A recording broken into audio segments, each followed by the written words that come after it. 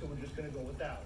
This is how we're going to put a refugium on the 40 breeder. It's just a hang-up filter that goes on the back. I'm going to address the elephant in the room here directly. There's no way around it. Hang-on gear is not super attractive. That said, I believe with the first tank, the number one thing isn't what the outside looks like, but what it looks like on the inside. And a high success path to your first tank, and a refugium will help you with that.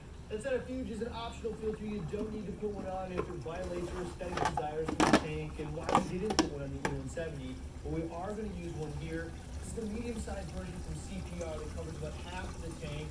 You could get away with a smaller one, but this medium size matches well with the type of light that we already knew. The CPR fuses have an option. It comes with a light for $50 to $60 more, but I don't like how easy it is for that light to fall in the water, and the spectrum isn't really optimized for plant growth.